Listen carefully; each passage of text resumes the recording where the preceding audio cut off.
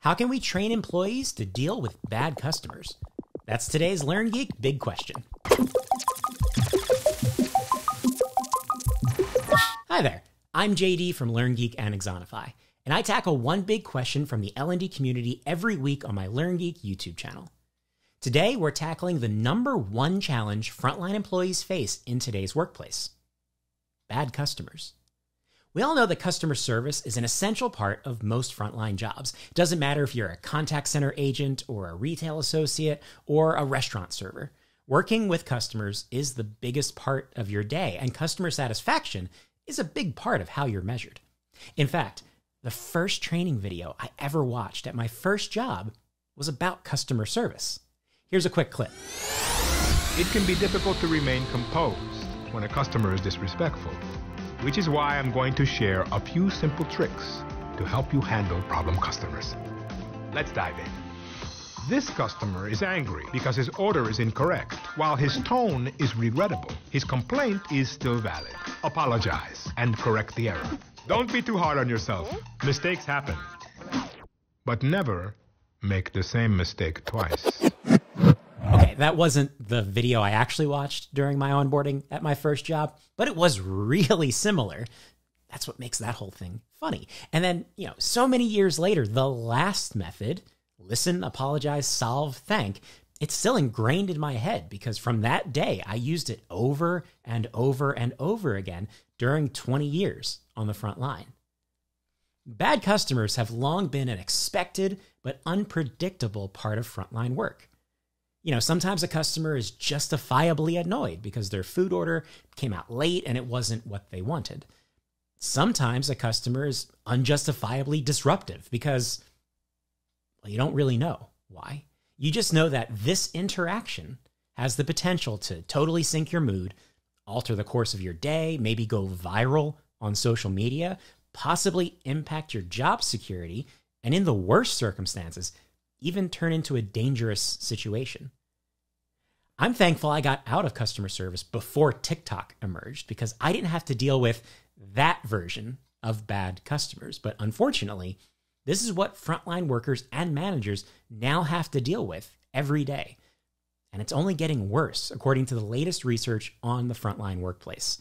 For example, did you know that 40% of retail associates are scared to go to work due to increasing customer volatility and threats of violence?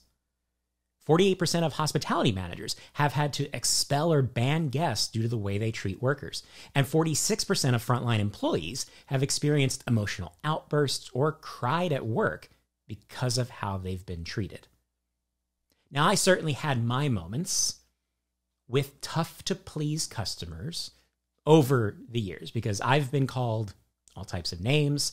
I've had lots of people tell me they're going to call corporate because they didn't get their way in my location. I've been physically threatened more times than I like to remember, and it got so bad at one job that the police had to escort me to my car in the parking lot every night because I got into so many difficult situations in my role as a manager. I definitely wasn't paid enough money to deal with that stuff every day. The fact is, no one is. So that begs the question, why? Why are some customers so bad, and why are they getting worse? While some people are just outright ridiculous, I do think it's important to consider both sides of the story. Because while 43% of employees say that customers now demand higher levels of service, 44% of customers believe service levels have gotten worse over the past 3 years. And with prices increasing, more junk fees being added to bills, shrinkflation replacing, pandemic-era concerns like product shortages and understaffing, a lot of customers are skeptical of the value that they're getting for their money. And frankly, a lot of people just think they're getting ripped off, and they're taking it out on frontline workers. And what makes this even more unfortunate is that many employees actually agree with their customers. Only 23% of employees think their organizations always deliver on their promises to customers. And the percentage of workers who are extremely proud of the quality of their company's products and services, it's actually dropped from 36% to 30% in 2023.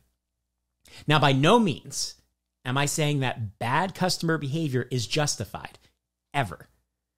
But I am saying that both customers and employees see a problem with how they're being treated. And that means that this issue is way bigger than training. So what can we do to help frontline employees better deal with bad customers?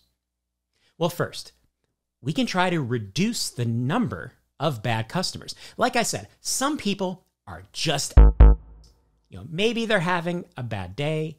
Maybe they're trying to scam stuff for free. Maybe they're, let's just say, not the kind of people you would invite to your birthday party.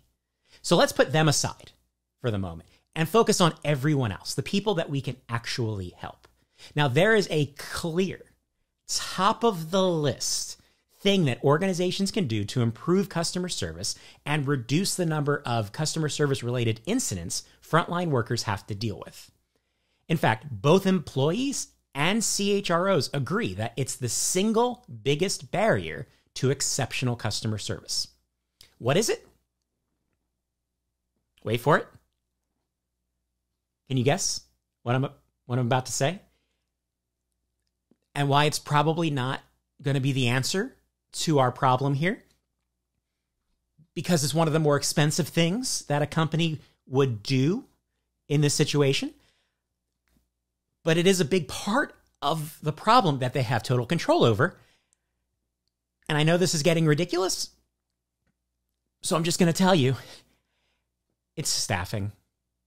43% of employees and 1/3 of CHROs agree that staffing is the biggest barrier to delivering great customer service. And it's not even close. Training was way behind at 15 and 13%, followed by equipment and resources at 9 and 13%, respectively. And the fact is that no amount of customer service training can overcome understaffing. You can't open another register without a cashier. You can't help someone find the right sneakers without a salesperson. You can't reduce hold time if there's no one there to pick up the phone. And you can't seat that party of two at the time of their reservation for that special dinner if you don't have a server for their table. So if you want to improve CSAT and reduce the number of problematic customer interactions that your people face, the first thing you need to do is assess your labor budget and make sure you have the right number of people in place to handle the work. And that means the expected stuff, typical guest flow, sales volume, delivery schedules, staffing models, all those kinds of things. Plus, you need to account for the unexpected stuff. Sudden rushes, emergency situations, the fact that the truck is 2 hours late, and the likelihood that a bunch of your team members are probably new and operating at maybe 50, 75% capacity, because that's just the nature of high turnover workplaces. And we have to remember, not all labor hours are created equal. So fixing your staffing levels will help people get the job done right, put the right amount of focus on your customers, and make sure people never have to work alone and feel at risk. And it can also help with the second best way to help employees deal with bad customers, and that's getting managers into the operation. Managers are your best defense against bad customers. First of all, a visible manager is a deterrent against bad behavior. It may not stop everyone and every action, but people are generally less likely to do silly things when the person who can get them in trouble is standing right there. Second, a visible manager is a useful crutch for an employee who may be uncertain on how to handle a difficult situation. They have someone that they can turn to that is expected to know the answer and has probably dealt with similar situations in the past. And then finally, when managers are available in the operation, they can respond that much more quickly to customer escalations. There's a big difference between a customer who asks for the manager and then gets someone within 60 seconds and a customer who asks for a manager and has to wait like 10 minutes to be heard. So when you properly staff the operation, managers can focus on running the business and supporting their teams rather than having to step into their roles to close those types of labor gaps. And they should also look for ways that you can simplify the manager role to reduce some of their administrative effort, so they're less tempted or even required to stay in the office or back of house, and instead they can spend 70 to 80% of their time on the floor in the operation with guests. And then you also need to make sure that managers have the confidence and the skill needed to deal with bad customers. In fact, 51%, so half of managers, are asking for more training on conflict resolution. So make sure those management training programs prioritize these types of skills, and make sure that managers also have a place to go where they can share proven practices and ask questions and get help from peers who, again, have probably faced similar situations themselves. Okay, we've properly staffed the operation. We have visible, capable managers who are ready and willing to help. Now we can finally talk about training. Now, you've probably noticed I've been using the term bad customers throughout this video instead of the usual, corporate phrasing like upset customers or challenging customers. And that's because I think we need to be frank about the situation employees face every day and not just soften the message, because then it can feel either disjointed or sometimes just disrespectful to what people actually have to do on the job. Not every challenging customer situation is the result of a bad customer, but, right? So when it comes to training, first thing we need to do is make sure employees have the knowledge, the tools, and the support needed to do the job well, right? Because if we're giving people the bare minimum support and just throwing people out there to figure things out on their own, their limited capability is going to make things worse. But if we provide people with effective onboarding, make sure people feel comfortable, capable, and confident before they're out there on their own, and then have ongoing feedback, reinforcement, communication, development opportunities, we can make sure that poor employee performance is not part of the equation in this story. And then for customer service training, we got to get unfluffed. Strange word, unfluffed. Because we're not just talking about customer service in this conversation. We're talking about hard skills like de-escalation, conflict resolution, risk avoidance, communicating in emergency situations. There's a reason that some content providers actually use subject matter experts like former hostage negotiators to talk about this kind of stuff. This is serious business. These skills aren't easy to develop. Not a lot of people walk in to the workplace with these capabilities.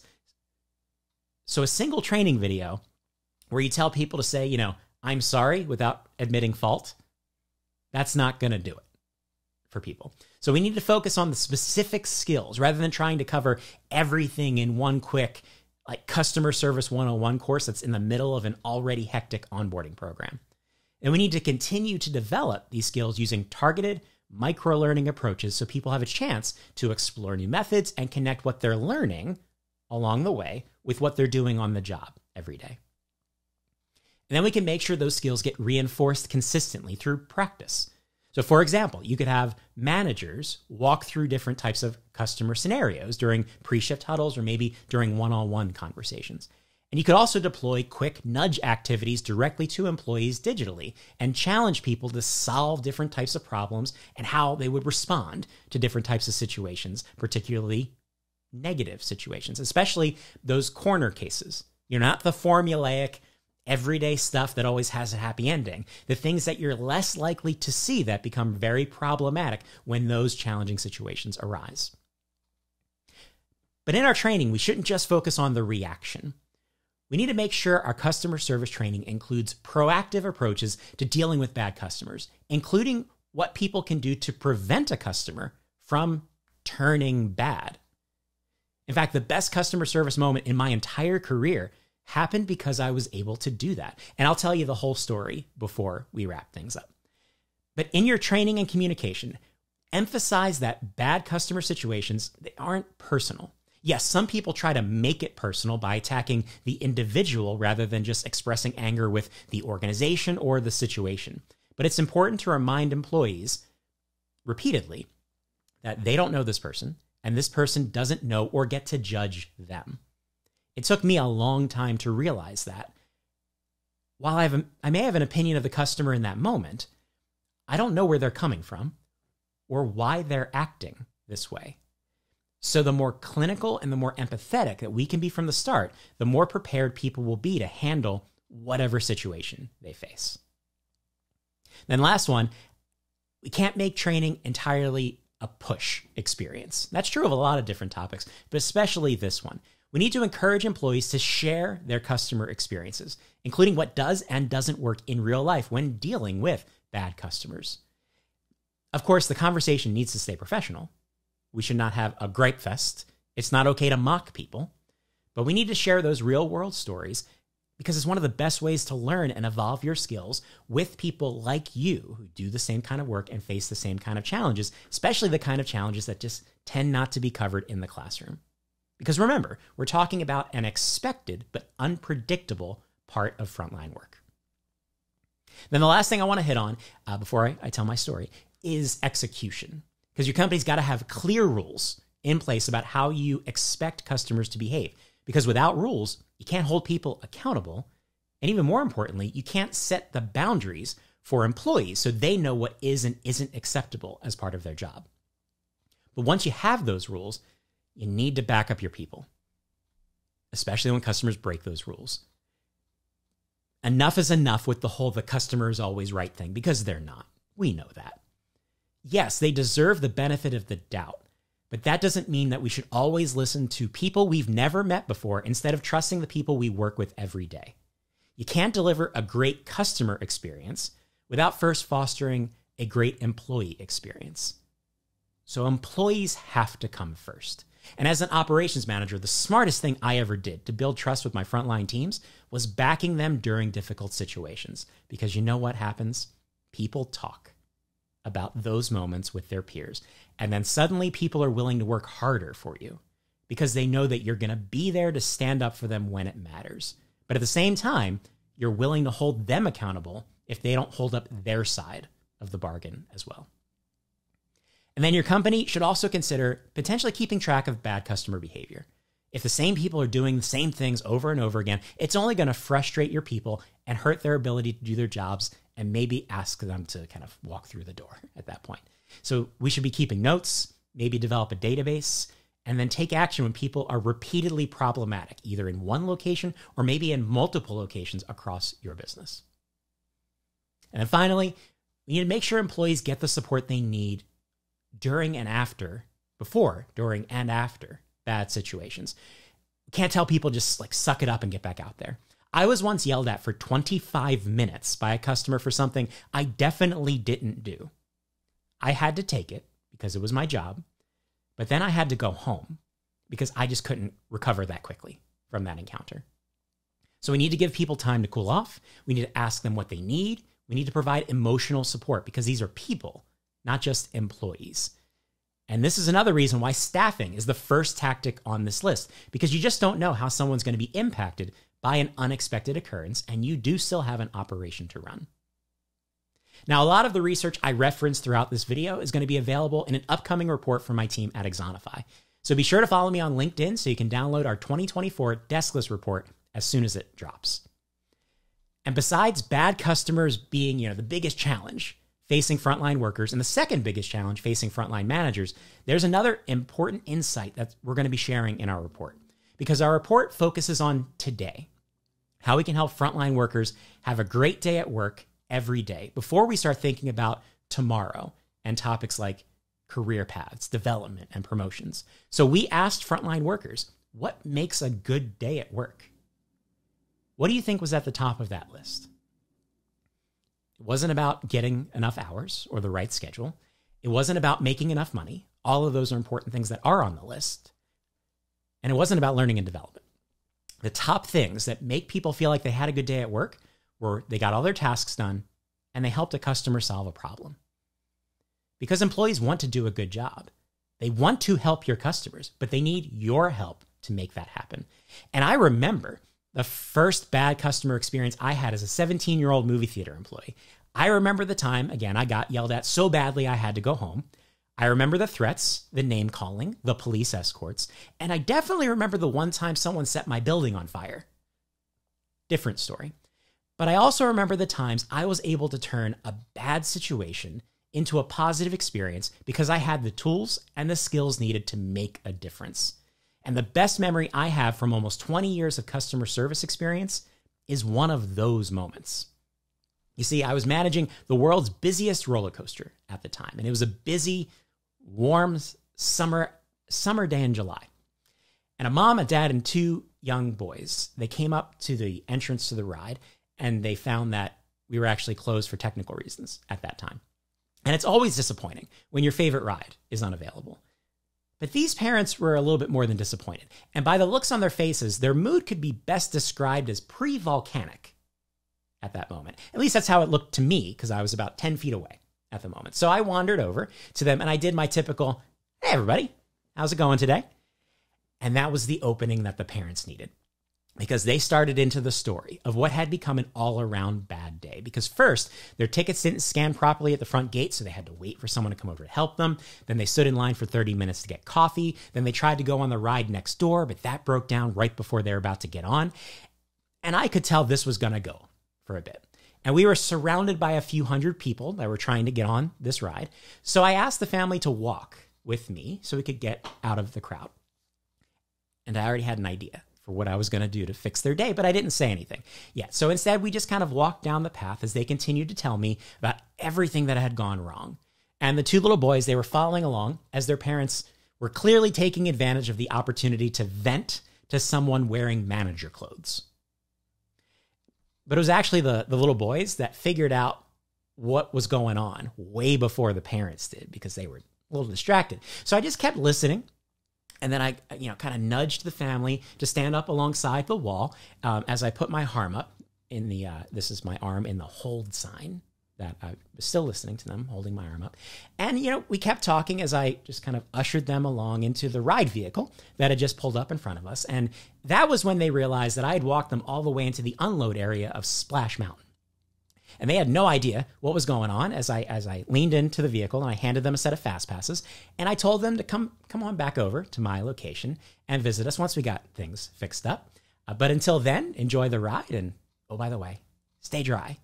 And then I dropped my arm into the clear signal and off they went into the ride. And I never saw that family again.